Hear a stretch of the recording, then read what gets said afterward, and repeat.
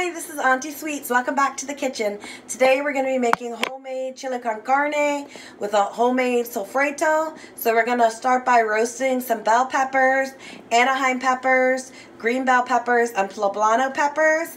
And we're going to dice up, I have about 2.5 pounds of a good chuck roast here, and we're going to tenderize that after we get the peppers going on the roasting. For this amount, you're going to need 3 cans of beans. It's up to you. I like to mix it up. I'm going to be using red kidney beans, black beans, and pinto beans. But you can use your favorite beans. If you don't like kidney beans, do 2 cans of black beans. If you like cannellis, do cannellis. Whatever beans you like. So we've washed and patted dry the peppers, and we have the flames all the way up. And we're going to roast these on the range top on a gas range with the hood fan on. So apologies if it's a little difficult to hear, but we don't want to set off any smoke detectors, and we do want the heat to get whisked away. And as you can hear the cracking and popping of the peppers, that's what you want. You want them to get good and blackened, and you're going to rotate them as they get blacker. Now, the safe way to do this is using tongs. It's much safer than using bare hands, or a good silicone glove that can withstand heat. You're going to continue to roast your peppers until all sides are completely blackened and charred, and then we're going to steam them in parchment paper, which will make the skins easier to remove. Once all your peppers are completely charred and blackened, we're going to fold them into parchment envelopes and let them steam and cool off for about 20 minutes or an hour, depending on how sensitive your hands are to heat. Once the peppers are completely charred and blackened, we're going to fold them into parchment paper. I've taken 2 sheets and simply just fold it over and make a nice little envelope to let the peppers steam. And I have 2 little envelopes, and we're just going to let them steam for about 20 minutes to an hour. And this is going to loosen the skins and make it easier to peel under running water. To prepare our beans, you take the open cans, dump them into a colander, and you want to strain away the water liquid that the beans were canned in, because this is going to make it a little bit gassy, and it also just doesn't taste as good. So what you can do to get the rest of the beans out of the can is you can run a little water in and shake it around and get all the beans loose, and just repeat for all 3 cans. We've got all 3 cans of our beans in the colander, and we're just going to rinse and give it a gentle toss to get rid of the rest of that bean juice that accumulated over them. You can buy your chuck pre-cut into cubes, or you can do it yourself. Just remember to be careful with the knife and cut against the grain and then with the grain into 1-inch cubes.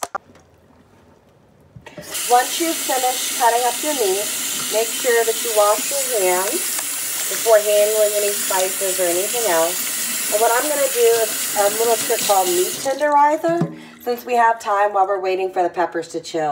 So I'm just going to take the meat that we've cut into rough 1-inch cubes, sprinkle with meat tenderizer with my right hand, and give it a toss with my left hand, making sure to completely coat all the meat. This is going to up the salt intake, so be a little less generous with the salt when we do the spicing of this while it's cooking.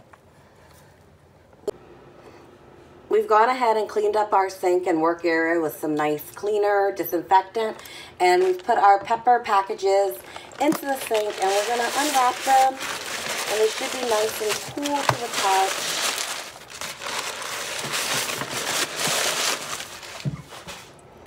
To remove the skins from the pepper, what you're going to do is have a gentle stream of cool water, grab a pepper, and just gently push off the charred skin with your fingers and let the running water do most of the work.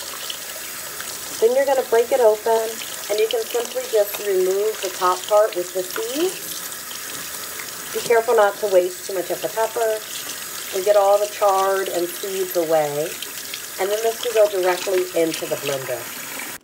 We're going to need 1 full bulb of garlic, and what I find the easiest way to break apart the garlic is to invert it, flip it upside down, and gently take 2 hands, rocking back and forth over the garlic. Once that's done, it'll be very easy to break the bulbs apart.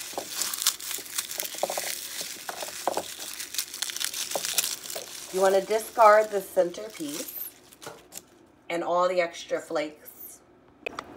Once the garlic is loose from the bulb, the easiest way that I've found to peel garlic is to actually take a knife and press it on top, being very careful of the blade.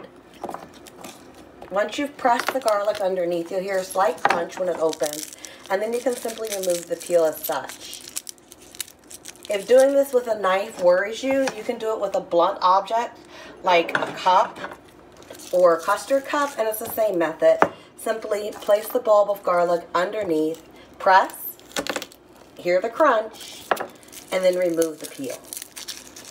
Repeat until all of the individual cloves of garlic are peeled, and then wash. We've prepared our tomatoes and onions, and we also have a few stalks of celery and the garlic, and they're going to join in the blender with the bell peppers. And blenders, unlike food processors, need a liquid conduit in order for the blade to go. So I have 2 cups of crushed tomatoes, and we're going to put about half of that into the blender. Sometimes the Sofrito ends up doing 2 blenderfuls, so I have a bowl to put the extra in. So once we have the peppers in the blender, we're going to go ahead and add our garlic. 3 onions, we just gave a rough chop to. The blender's going to do the work. And I'm going to go ahead and put the lid securely on and give the blender a whirl. I'm just going to pulse it a few times and keep adding to the blender. We have 2 blenderfuls of Sofrito in our bowl, and it has the wonderful aroma of roasted peppers, garlic, celery, fresh tomatoes, chopped tomatoes, and onions.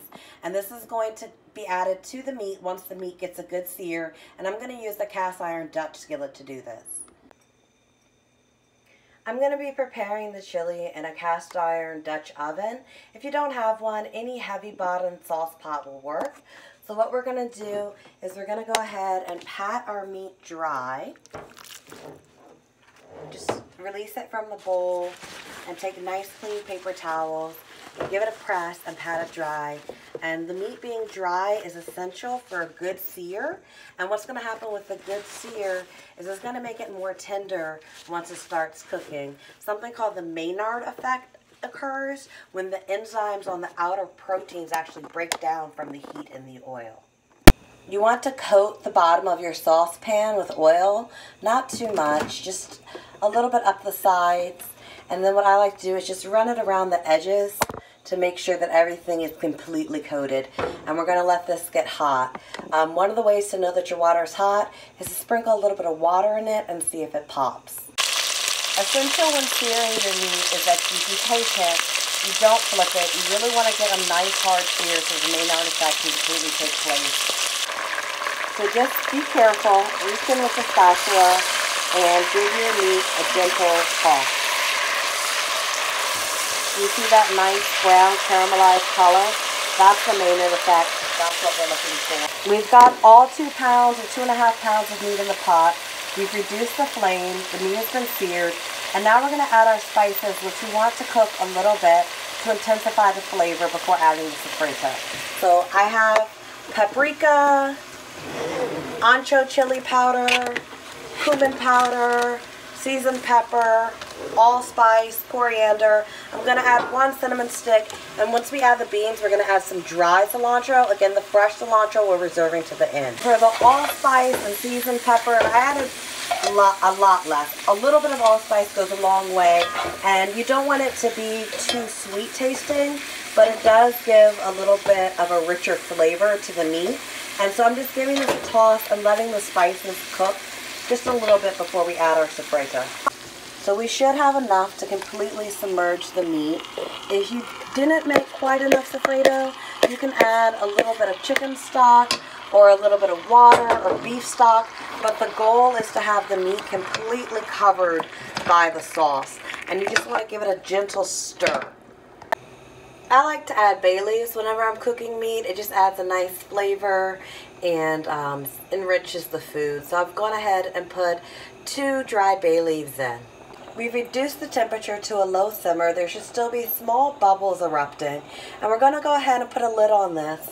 and cover and cook for 3 to 4 hours, stirring every 20 to 30 minutes. And this is the low simmer we have it on. And so we're at about the 20-minute mark. So I've just opened the lid to give it a little stir. And you want to make sure that you can still see just gentle bubbles forming. A secret to cut the acid in your chili is to add about a tablespoon of sugar. And it's not going to be enough to make it sweet, but it will be enough to cut the acid and make the tomato just a little bit richer. Okay, so the chili's been cooking for about 3 hours now, and we're just going to test a piece of meat by spooning it gently onto a plate and try to cut it in half with the back of the spoon to see if it's tender.